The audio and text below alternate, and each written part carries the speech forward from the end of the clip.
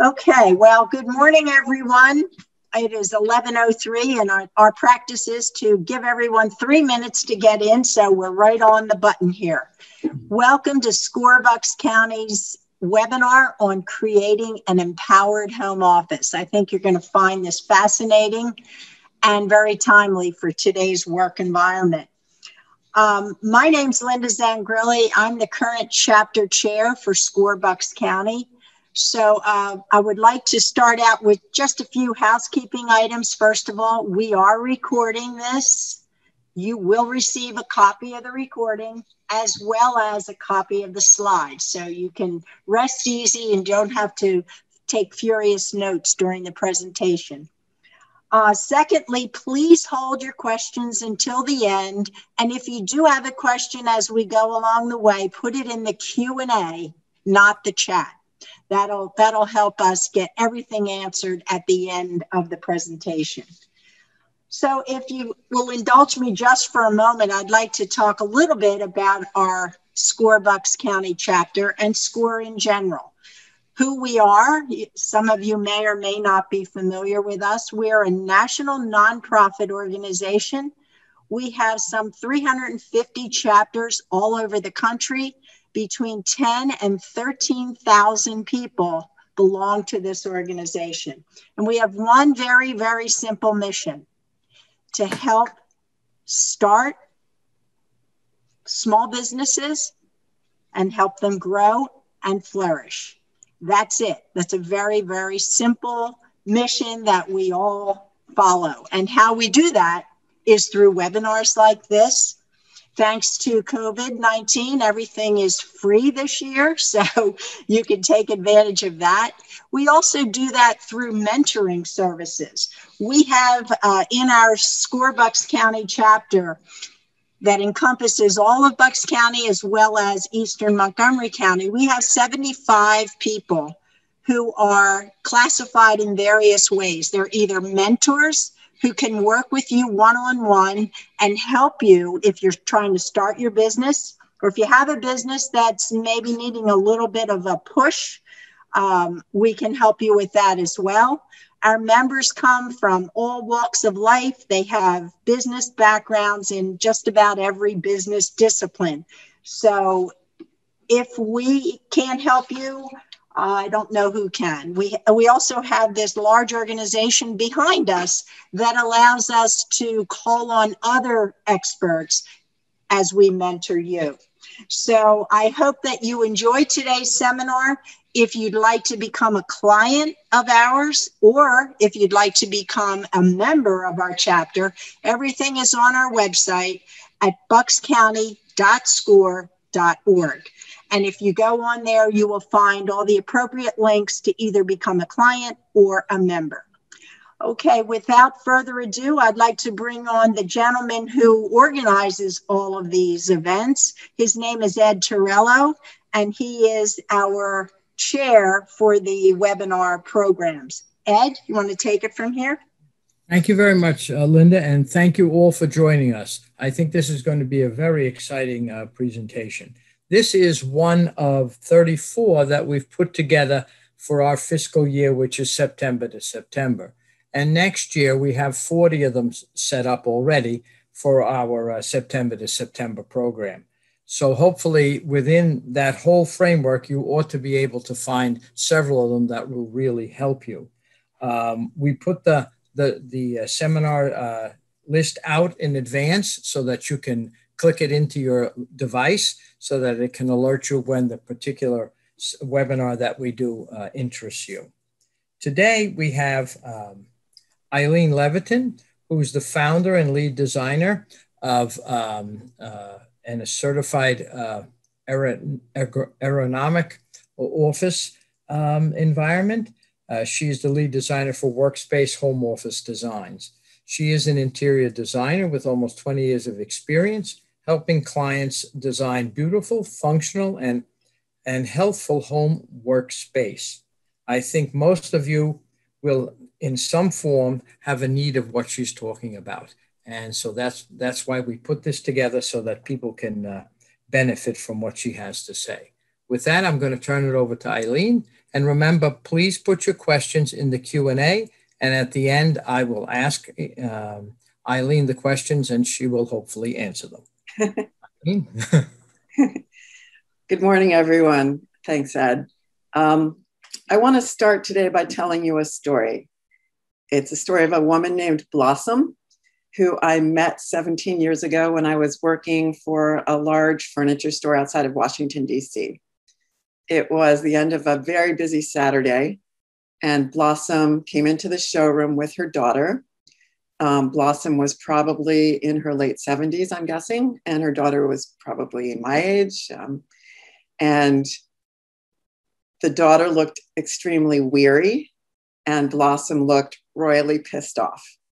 And when I approached them, the daughter kind of took me aside and she said, I need to buy a bed for my mother. She lives in Florida, but we're moving her up here to assisted living. And she doesn't want to come. She's fighting this tooth and nail, and I need to get her a bed. So I said, okay. And I started to try to engage Blossom, asking her questions about what she might like. And she would not look at me. She just had her arms folded and her head down and she scowled. And her daughter said she hates everything.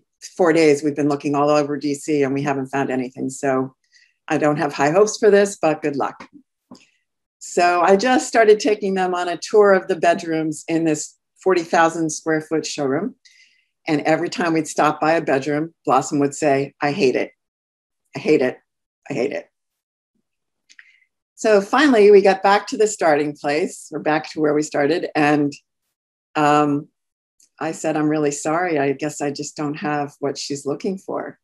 And the daughter said, exasperated, Mother, you hate everything. What do you like? And the mom said, I like flowers. And the daughter looked at me and she goes, sorry, I'm so sorry. She likes flowers. I don't, And I said, okay, just a minute. I have an idea. And I ran down to the fabric room. I grabbed a whole bunch of floral prints. I came back. I said, come with me. And I took her to an upholstered bed that could be customized. And I draped a print over the bed. And I said, I can do flowers for you. We can do flowers. And Blossom stared at it in a minute. And then she said, I like it. I like it. And at which point the daughter burst into tears and I got a little teary. And 20 minutes later, Blossom had a bed. So you're probably wondering, why are you telling me a story about beds when we're here to talk about home offices? The reason is that incident had a huge impact on me. It had a huge impact on me, lots of reasons, but a lot to do with why I do what I do. And it's because space matters. Our spaces matter. What we put in our spaces, how we feel in our spaces really makes a difference in our quality of life. And as business people working from home, I want you in the course of this webinar to be thinking about the space where you're working. And hopefully you'll get some tips today that can make it all that it can be. So moving along, just a quick bit about me. My name is Eileen Levitan. Quick tidbit, I was born in Edinburgh, Scotland. I have dual citizenship. That tells you more about my parents than it does about me, but it's just a fun fact. I say I have been doing interior design for 18 years. The truth is, I was probably born doing interior design. From the time I picked up wooden blocks, I was building houses. And my hobbies were drawing floor plans, visiting model homes. And it's been what I've done all my life. However, when I went to college, I majored in English literature. I have a master's degree in creative writing. And when you do those degrees, you also have to take up a trade because you can't really earn a living. So I ended up as a photography editor. In the first half of my career, I had a lot of fun working with photography. I stayed home to raise my family. And when it was time to go back to work, I wanted to go back into design. So I ended up in furniture sales and then really heavy design work in those positions. Last spring, when the pandemic hit, I started seeing customers and clients who suddenly were working from home.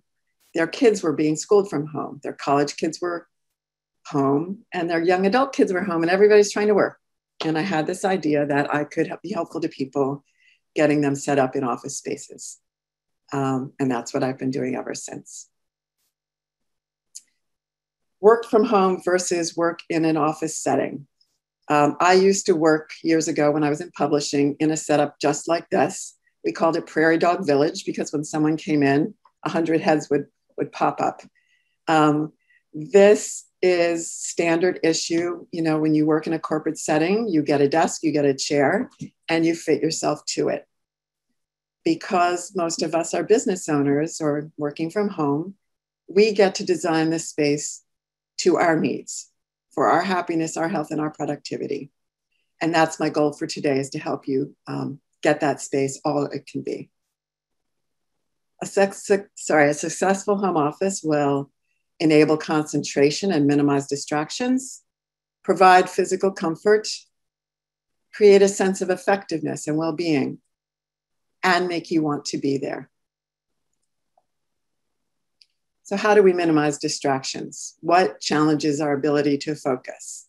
This is probably going to come as no surprise to most of you, but the number one challenge are interruptions by family. That's what most people cite as their biggest challenge. By that, they usually mean kids. A study by the Pew Research Center found that half of parents, both mothers and fathers, working with children younger than 18 while they're working from home, all or most of the time say it's difficult getting their work done without interruption. Only 20% of people working from home who don't have children under the age of 18 say the same thing. Clearly, there are distractions when we work from home, but I am sure many of you know who've worked in an office, you can get distracted in an office setting as well. Your boss comes in, your coworkers are chatty. What we need to do is figure out how to minimize distractions wherever we are set up. Probably one of the most difficult and most psychological distractions is disorganization. It is overwhelming often. It can be depressing often.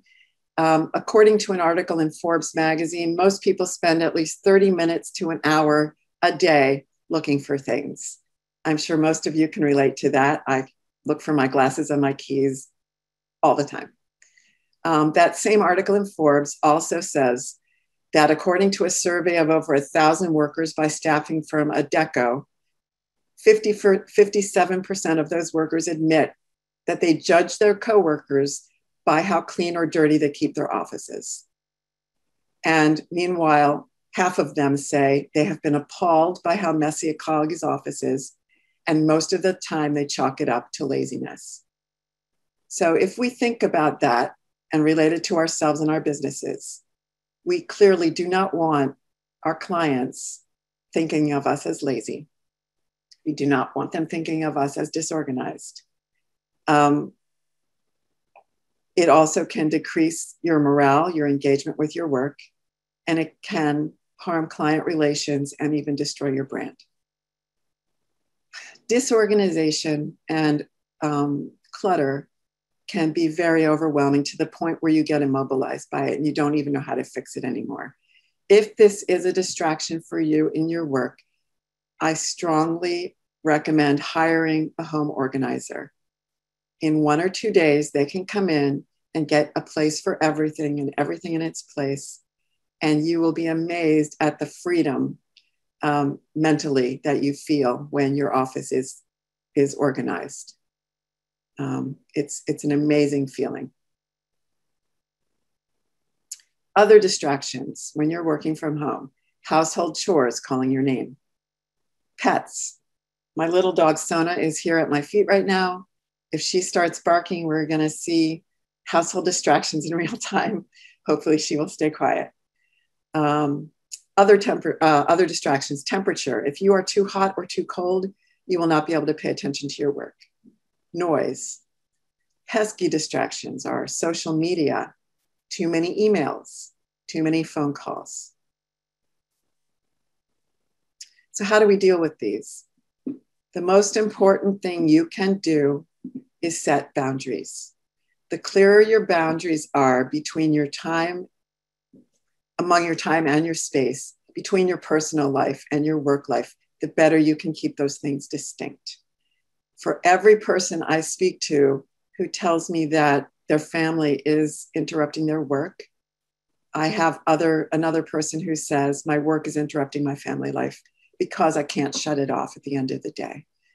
You need to be able to set time limits. I work from 9 to 5, I work from 10 to 6, or schedule your workday around your family's needs. But whatever those needs are, post them on your social media, on your website, and have your family also know this is when I am working. Please don't interrupt unless the house is on fire or someone has to go to the hospital.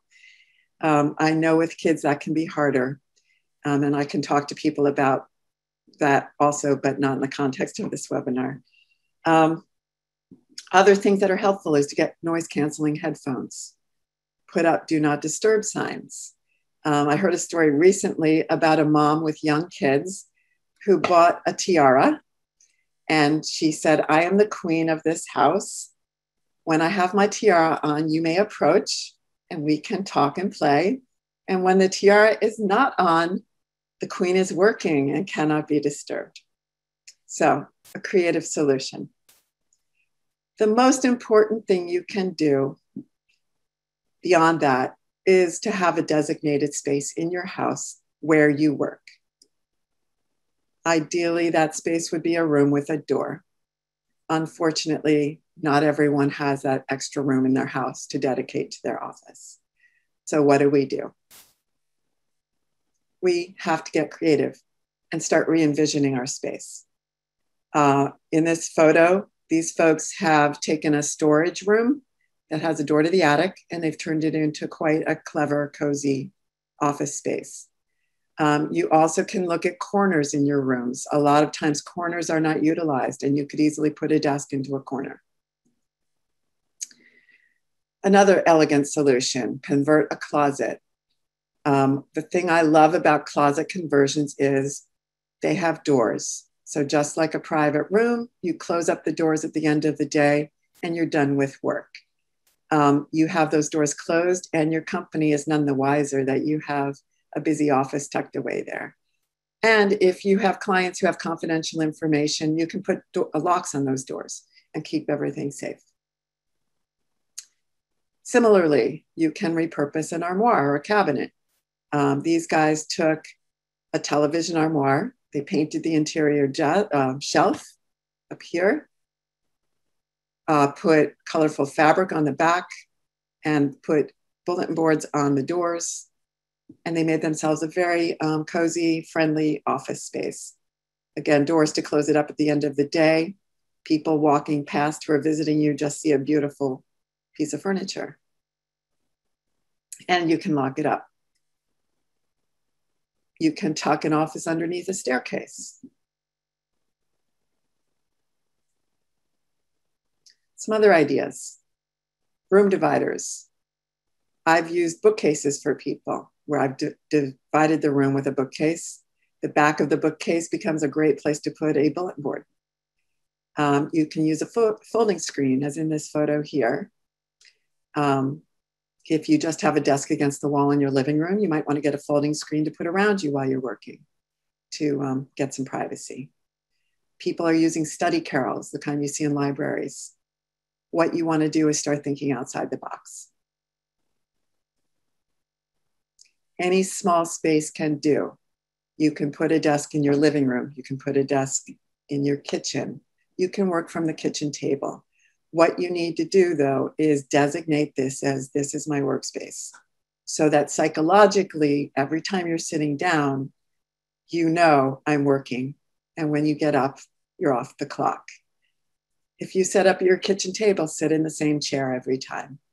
When it's time to have dinner, you fold everything up, close up your laptop, put it in a box or a bin, and put the bin away in the same place every day. It's about creating a habit. So a successful home office will also provide physical comfort. And this is where I'm going to get technical with you guys. This is where I'm going to put on an ergonomics consultant hat, because setting yourselves up physically is really important. You may have heard the word ergonomics. You may not know what it means. Webster's dictionary defines it as an applied science concerned with designing and arranging things people use so that the people and the things interact most efficiently and safely.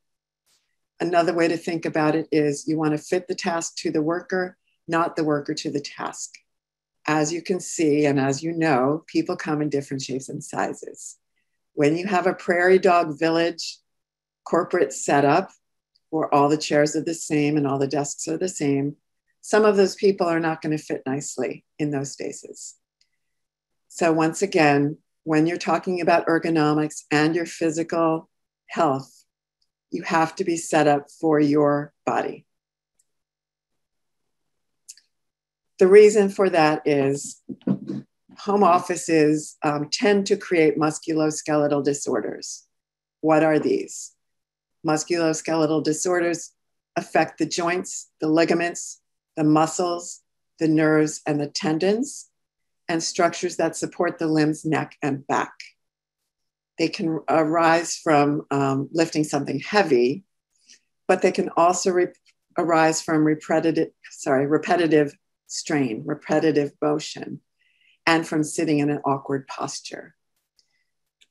A study done by health and safety consultants Aronite showed that in 2019, 1.4% of musculoskeletal cases were connected to work.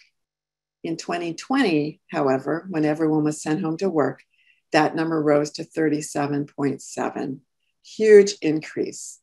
And you'll see if you are interested in Google this, that chiropractors and physical therapists all over are noticing huge upticks in physical problems related to their people's home office setups.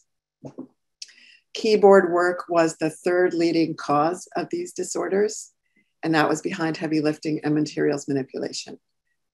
In my opinion, from my research, I think this is due to laptops. People were sent home suddenly. They brought their laptops home.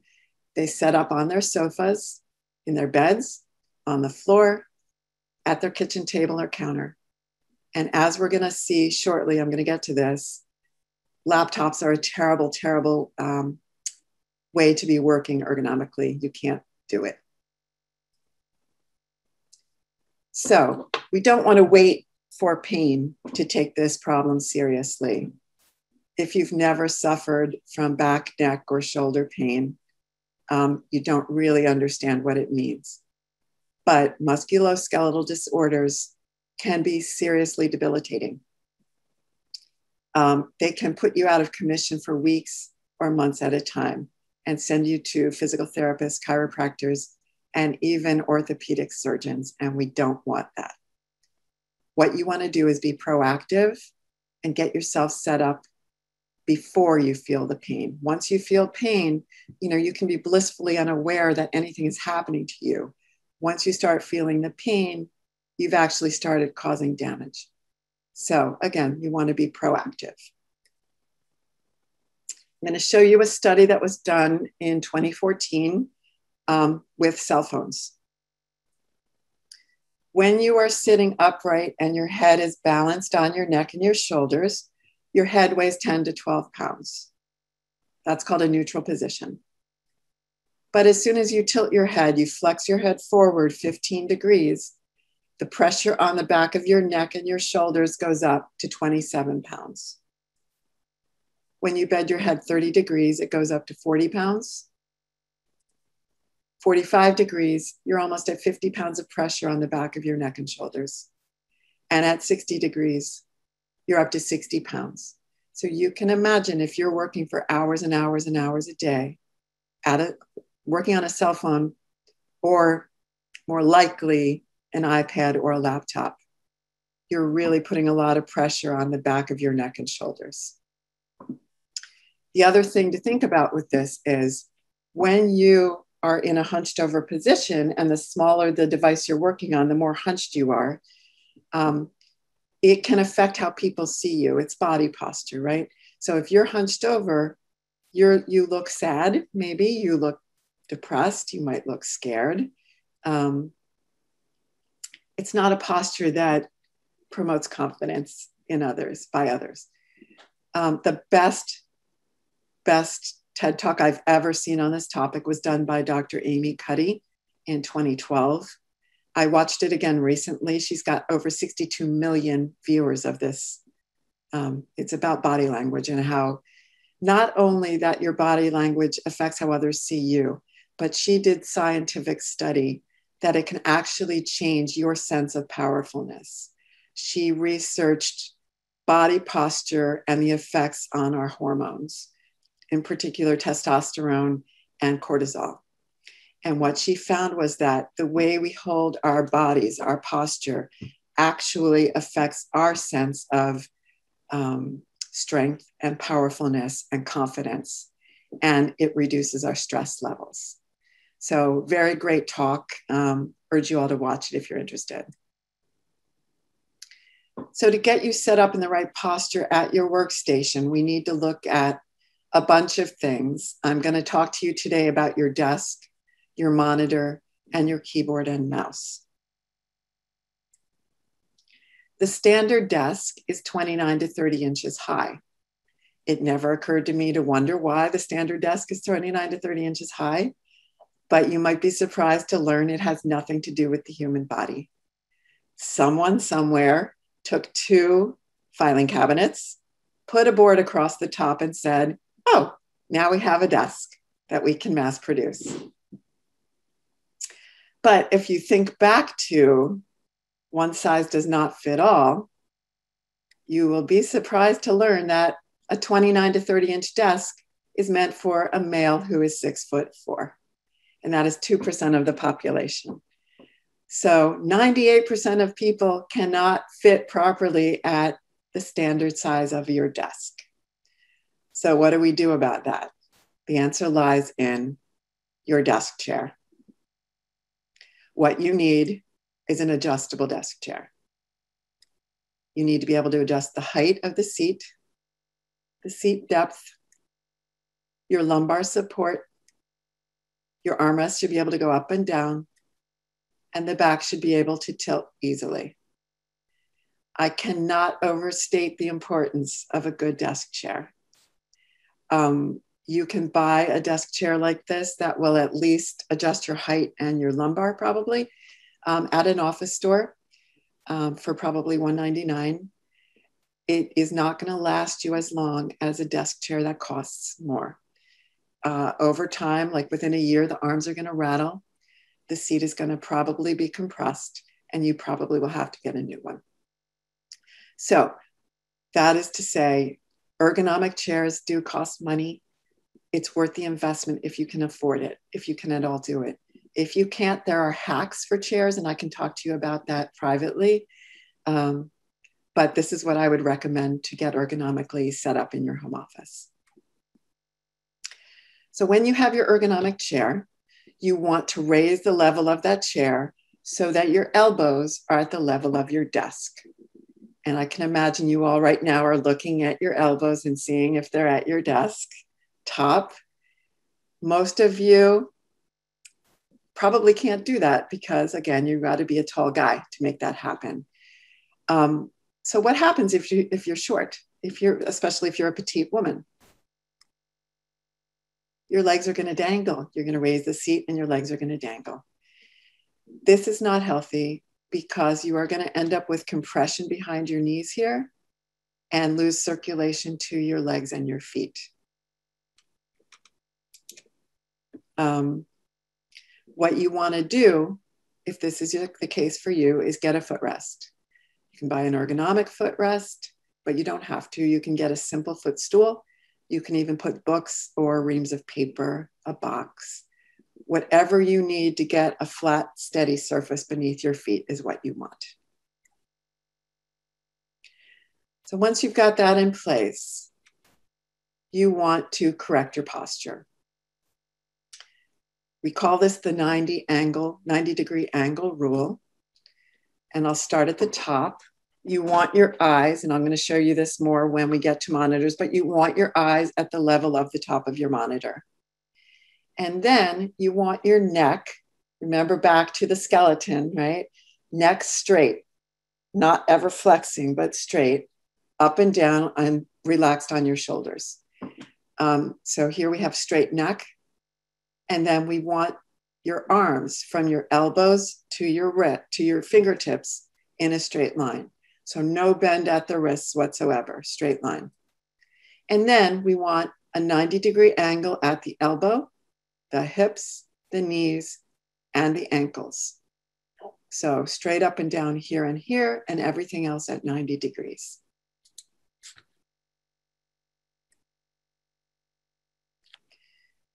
It's probably going to surprise you. It surprised me to learn that we sit an average of 64 hours a week.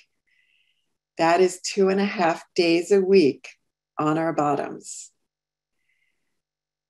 If you think about that, just 1 hour of sitting causes our fat burning enzymes to drop 90%. So right off the bat, this is a problem for weight gain. According to a 2009 Mayo Clinic study, it's actually possible to burn an additional 340 calories a day by standing for 2 hours more, or sitting 2 hours less, I should say. Prolonged sitting causes problems. It increases the discs, the pressure on your spinal discs. They can actually lead to premature degeneration. Again, causes you to gain weight. It lowers your metabolism, also lowers levels of good cholesterol. And it slows down your circulation, which can lead to fatigue. So prolonged sitting, bad. Also, prolonged standing is bad for you as well. It can cause varicose veins. It can cause pooling of blood in the lower legs and extremities, and problems with your joints and your feet. So what do? Movement. Movement is key, and it's more movement than you might think. There is something called the 28-2 rule. For every 30 minutes you're sitting, for every 30 minutes, you want to be sitting for 20 of those, standing for 8, and moving for 2. So twice an hour, you should be switching it up every 30 minutes, sitting for 20, standing for 8, and moving for 2. Much more than I thought when I first heard this. How do we get more movement in our day? One of the best things you can do is not make your life quite so convenient. Build inefficiencies into your day. So for instance, I used to think it was so smart and clever to have a big pitcher of water on my desk because I wanted to drink more water. I thought I'll finish this pitcher. By the end of the day, I've had my 8 glasses. Much better idea, and what I've implemented is put that pitcher in my kitchen in the refrigerator and get up and go get myself a glass of water. The other thing you might do is anytime the phone rings, stand up and talk on the phone. Set a timer if you want to remind yourself to stand. A big one is when you're setting up your home office, don't put your printer near your desk. Put it in another room if possible, or at least on the other side of the room. So anytime you want to print, you have to stand up and walk. The key is make your life so that you are standing up and walking. Get up and play with your pet, look out the window. This is a solution that many, many people are opting for right now. I'm getting many clients interested in standing desks. There are different kinds of standing desks. They all operate different ways. And I am happy to talk to you about the different kinds, but just know that this is a very efficient, effective way to get your standing and sitting in. If you already have a desk or you don't want to spend the money for a standing desk, they also sell something called a standing desk converter. There are different kinds of these as well. Some are easier and harder to operate, but it is another way that you could get sitting and standing in. Your monitor. As I said before, you want to get the top of the monitor at eye level. or slightly below eye level. You may need to adjust this. Sometimes monitors come on adjustable stands. You just want to raise it up so that your eyes are at the top of it. If your monitor is too low and it's not adjustable, you can buy an adjustable stand, but you also can put it on books, a box, a step stool, whatever you need, reams of paperwork as well. Once your monitor is up at eye level height, you actually want to push it away from you so that it is away at arm's length, about 20 inches or so. If you have a big monitor, like I do, I have a 27-inch, actually has to be a little bit farther away. Same thing goes if you have dual monitors, they need to be set up farther away. Your eyes you never want to be flexing your head, as I said before. You want to be looking straight ahead. I mean, your head should be straight and just your eyes looking down toward the middle of the monitor, middle of the screen. And then to get better eyesight, you might want to tilt your monitor back 10 to 20 degrees. If you wear bifocals or progressives, which I do, that's a whole different ball game because when your head is straight, you need to be looking through the bottoms of your glasses. So in that case, your monitor stays at desk level. Your keyboard. What you want to do here is bring your keyboard as close to the front of your desk as you can.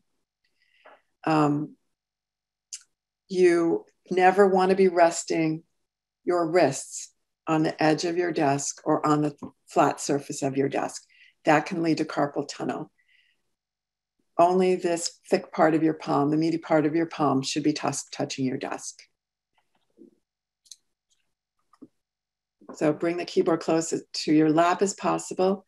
Then you want to keep your keyboard flat. What you're looking at in this illustration is an iMac and an iMac keyboard, which I used to use. It is a completely flat keyboard. The problem with that keyboard, which I used for a long time, is it's really, really narrow. You want your keyboard to be about as wide as your shoulders.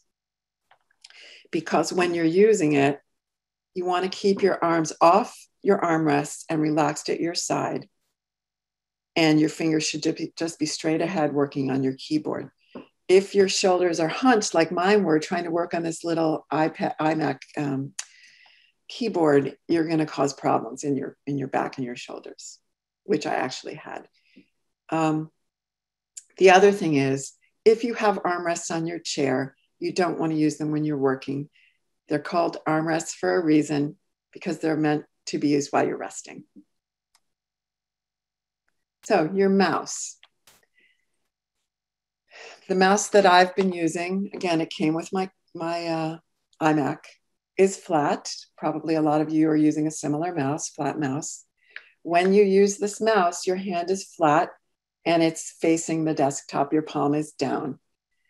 Correct ergonomic posture when using a mouse is actually the way you would shake someone's hand. It should be at about 57 degrees. So if you put your hand out right now, try this. Put your hand out like you're going to shake someone's hand. Now turn it over like you're putting it on your desktop. It's a very subtle feeling, but you can actually feel the muscles in your forearm working. What you want when you're ergonomically set up is to be in a neutral, they call it a neutral posture, using your muscles as little as possible. So if you're mousing all day with your arm turned over, they call that overpronation, you're going to start feeling it in your arm, maybe in your hand even. With a really small mouse, you're squeezing that mouse to grip it, and you're causing problems between your finger and your thumb. So handshake position best. The problem with a vertical mouse is you have to have one for your left hand or your right hand. They don't do ambidextrous mice. And it's always recommended to be able to switch hands when you're mousing. So you may end up wanting to have one for each hand.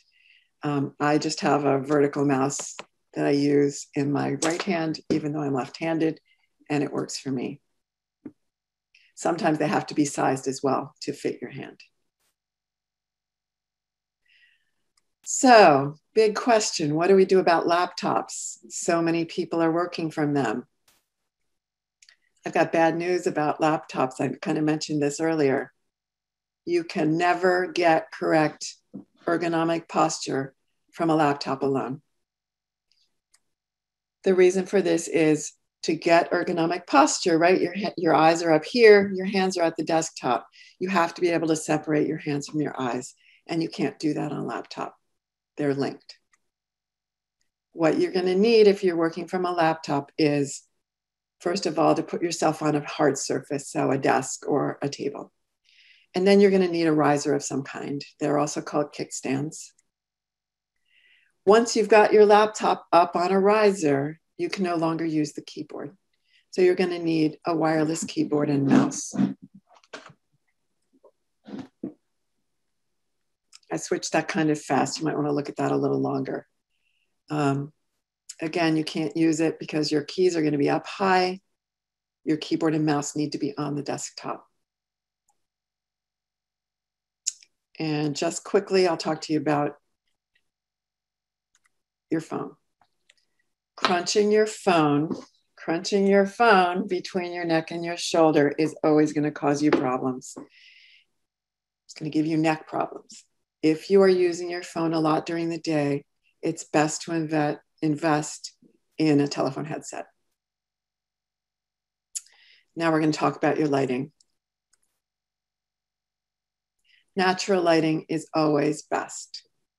According to an article in the Harvard Business Review, they did a poll of 1,614 North American employees and found that access to natural light and the view of the out of doors was their number one priority.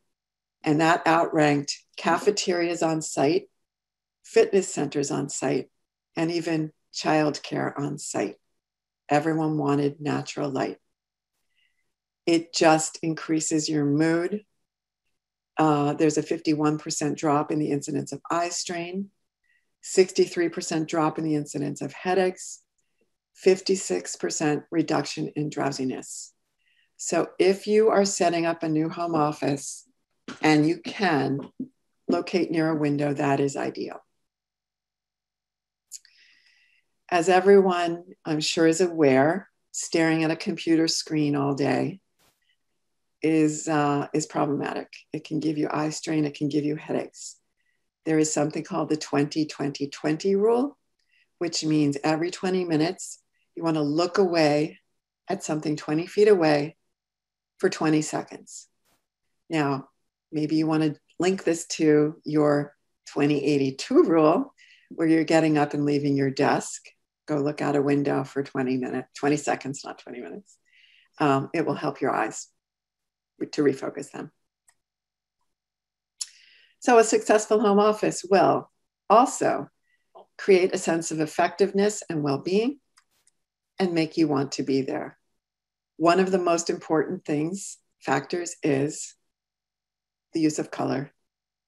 Color can greatly affect our mood. There was a study done way back in 1974 that showed that not only does color affect our moods, but it can influence how others respond to us, and it can change our heart rate, blood pressure, and respiration. I always ask my clients, how do you want to feel in your space? If you want to feel reflective, thoughtful, calm, you might want to go with cool colors like blues and greens and purples. If you want to feel lively and energized and excited, you might want to go with the warm colors of orange and red. Here are two examples: a cool toned office and a warm office. Just some eye candy for you. You can keep things neutral by going with grays or beiges. This is a very sophisticated, calm space. Or you can do a neutral room. This is a black and white room, and they just popped some color on the desktop and popped an orange light, and you get the same exciting, stimulating color, but without a commitment to a whole wall or a whole room of orange. And if you want to change your look in a year from now, you're just changing some accessories. Aesthetics and personalization. This is where you're making your space your own. I think this is where a lot of people stop short. And get their home office up and running and say, okay, it's fine. It's fine. I can work in this. Done. But when you personalize your home office and you make it your own, you make it a lot more fun to be there. You make it happy and yours. You can do this with a lot of things. You can add texture, put a few plants around, I had a coworker who never missed a day without without cut flowers on her desk because they made her happy. You can put up colorful wallpaper, for instance, as in this illustration. Rugs are a whole other thing, and they're more than just decorative. Rugs can actually define a space. So say your home office is set up in your living room. You can put a rug in the living area and another rug in the office area, and you've defined your space that way. Rugs also add, my dog is whimpering in her sleep. You can also add warmth to the room. You can block noise with a rug, block sound. And then put up personal art and photographs. Anything that pleases you will make you happier in your space. So again, you want your space to represent you because your clients are going to see this space either on Zoom or in person. And you want it to reflect you well. You want it to be clean. You want it to be organized. And you want it to be you. Takeaways from today. Designate a space wherever that is in your house. Think creatively and make it where you work. Set some boundaries around your time and your space. Prioritize your desk chair. If I only had one thing to tell you today that you took with you, that would be it. Your desk chair is going to be your best friend. It's going to be your worst enemy. And don't scrimp on it. Invest. Likewise, move and move a lot. Move more than you think you need to. Get up 20 minutes, sit for 20, get up for 8, and move for 2. And then make your space personal and appealing. Feeling happier and healthier and more productive at work can affect your bottom line. But it can also make you more present and more effective in other areas of your life. Here's how workspace home office designs can help you. We can help you design an office setup in any room in your house, help you actually locate that space, and then help you design it. We do floor planning, can make a space more efficient. We can help you figure out furniture, writing, rugs, and accessories. We do basic ergonomic evaluations and recommendations, window treatment design, and all of this can be done in your home or from the comfort of your Zoom. So we're going to be sending you all the links. There's my website. I do free 20-minute consultations if you want to give me a call. There's my phone number. And you will be getting a copy of this slide deck, so you'll have every way you can to reach me. Would be very happy to help. I'm also on Facebook, Instagram, and LinkedIn. Thank you all so much for coming. It's been a pleasure. And if I can answer any questions, I would love to.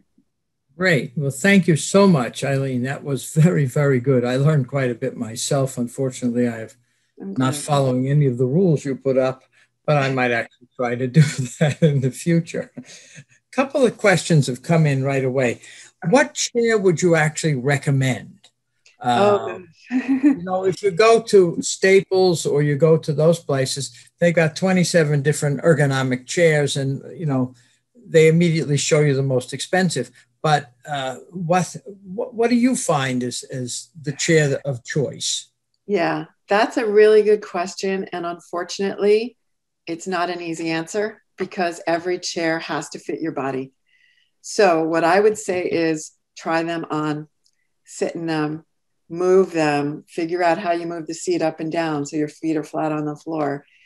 Like I said, you want it to be adjustable in the seat height and the lumbar. And I'm not sure how adjustable chairs at a store, in an office store, how adjustable they'll be.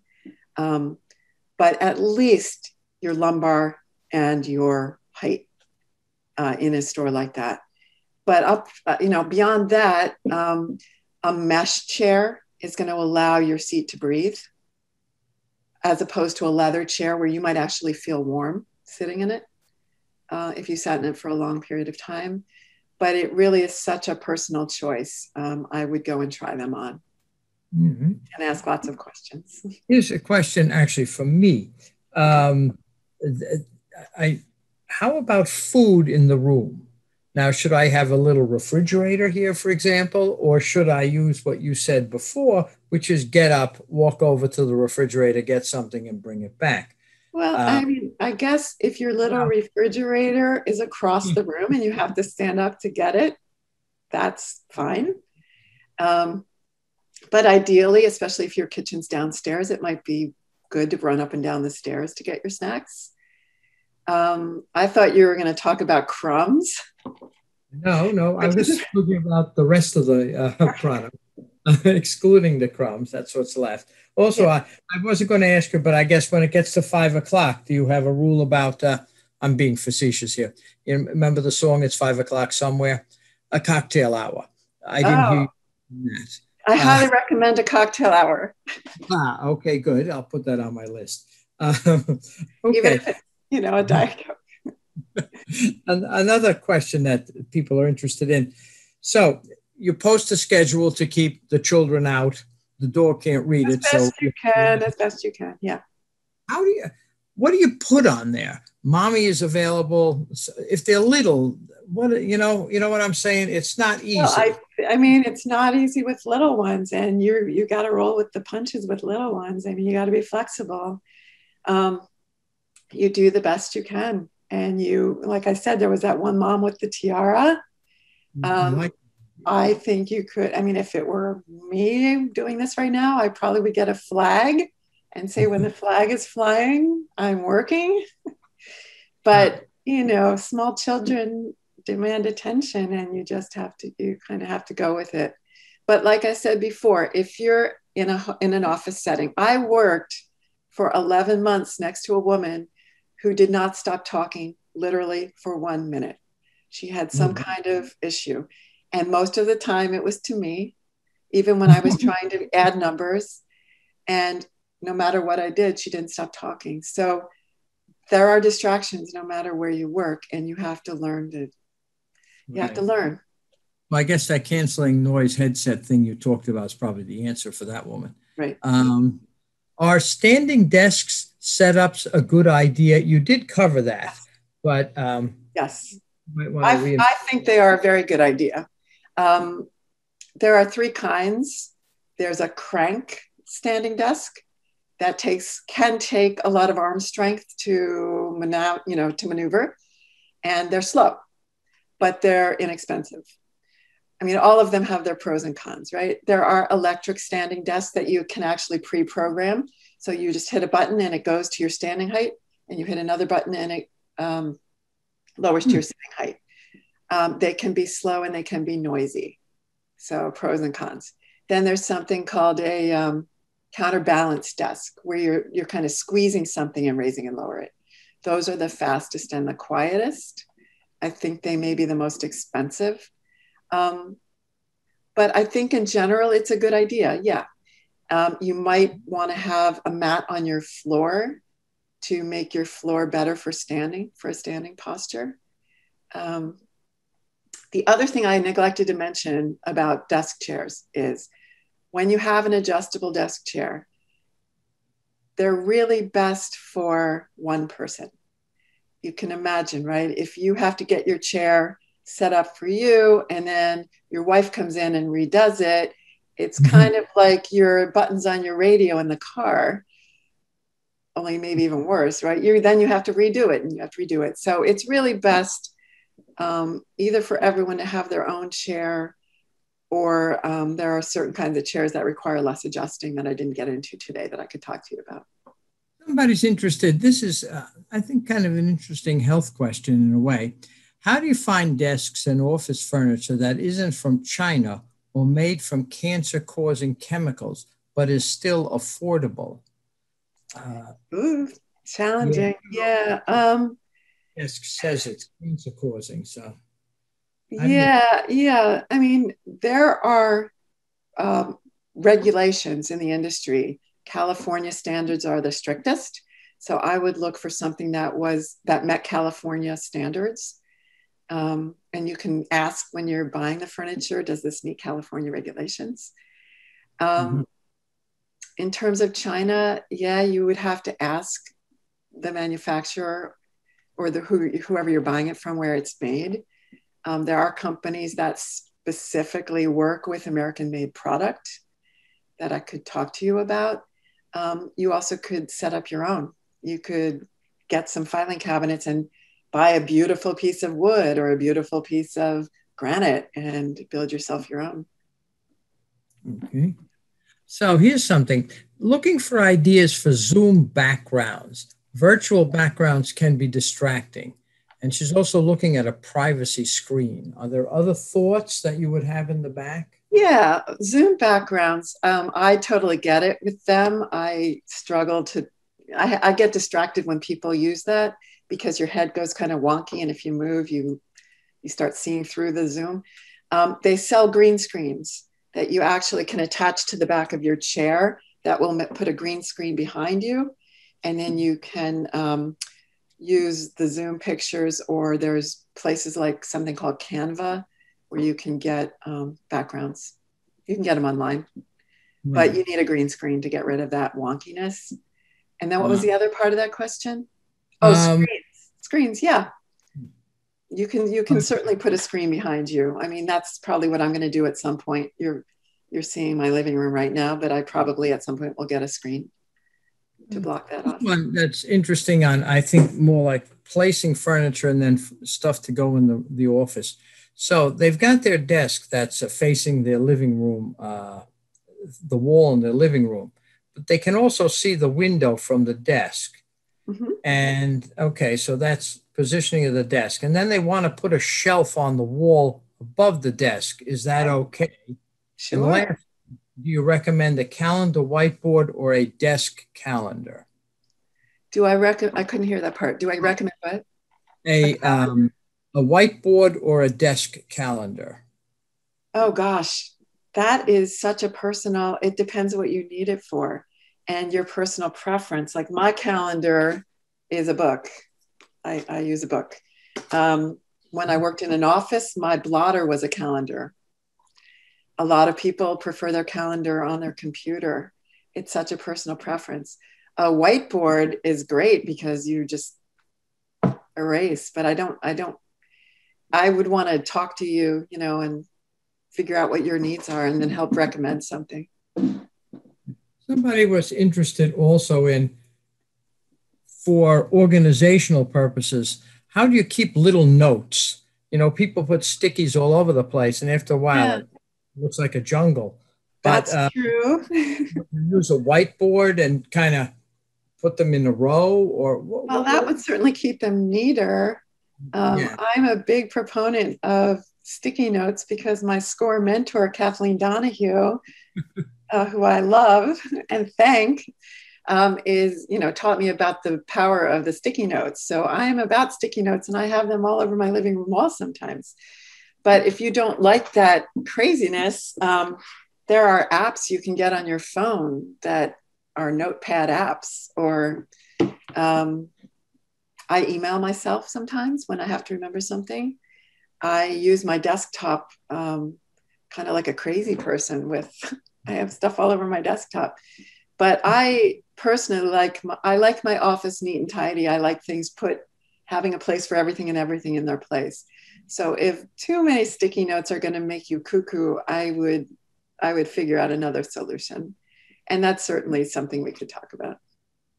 So I saw the picture you showed about some desks are basically two sets of file cabinets and a top. Okay. So let's say I didn't use that, but I used a desk. I bought a desk similar to one of the ones in the picture. And I still need filing cabinet space and all of that.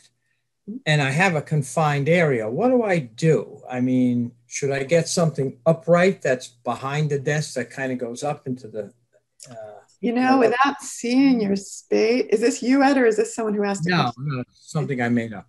Okay. Yeah, without seeing the space, that's hard to say because there are ways to effectively move furniture around to create space.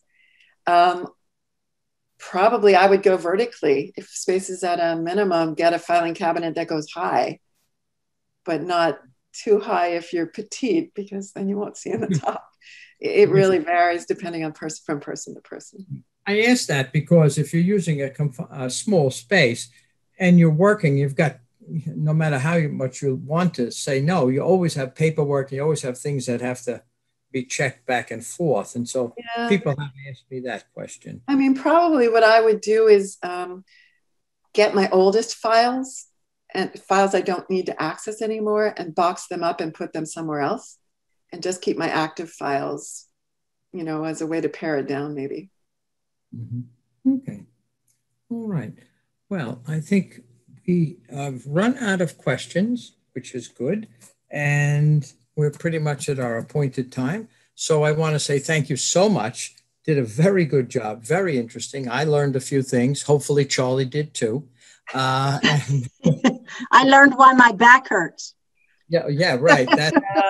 Yeah. I'm going to turn it back to Linda, who will wrap things up. Linda? Thanks, Ed. I am so impressed with what you delivered today, Eileen. And for those of you who may not know, she just mentioned it. She is actual score client of Kathleen Donahue's. And how long have you been a client? You know, I was trying to figure that out. I think 7 months, but I'm not positive. So people come to us. They have the skills.